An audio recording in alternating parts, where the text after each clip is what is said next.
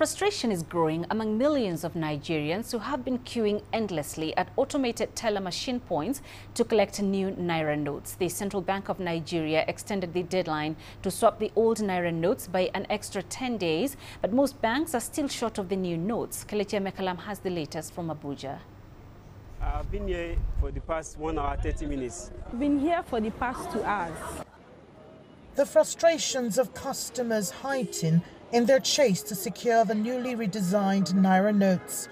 The central banks just announced a 10-day deadline extension for the use of the old notes, yet the problem still persists. Many are unable to access cash. The extension is not enough. The extension is not enough, and it won't solve anything. There should be circulation of money. People should be able to access the money they work for.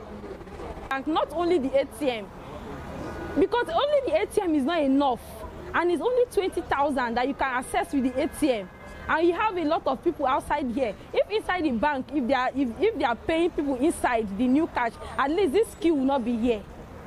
Owners of small businesses too, like Faith Emmanuel, have been facing hard times. For the past 15 years, her retail store has been cash dependent for sales and purchases, but access to cash has been difficult for her and her customers. I made the market strong. The market did not move as before again since of Friday because of the challenge of the new money. Yesterday, I went to the market yesterday to go and buy. They did not accept the old money, so they will not collect the old money from me, so I have to come back. If you look at my shop, there's no goods inside.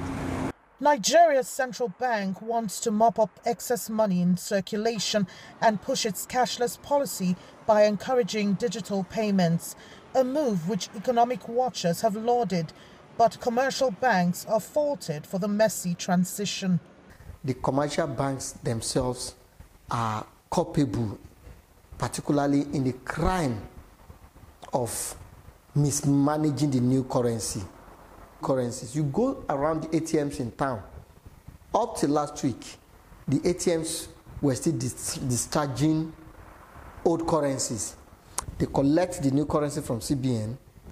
They call their cronies, their friends, their loyal customers, some of whom are politicians and all of that, and exchange those bulk with them in exchange for the old currency. Now they return this old currency that ought to go back to central bank, return it back into circulation through ATM dispensing and all of that processes. Experts are urging the central bank to ensure that commercial banks properly manage the fair distribution of the new notes. With the CBN deadline extension to exchange all bank notes for new ones, Nigerians now have until February the 10th to do the swap. Kelechi Mekalam, CGTN Abuja, Nigeria.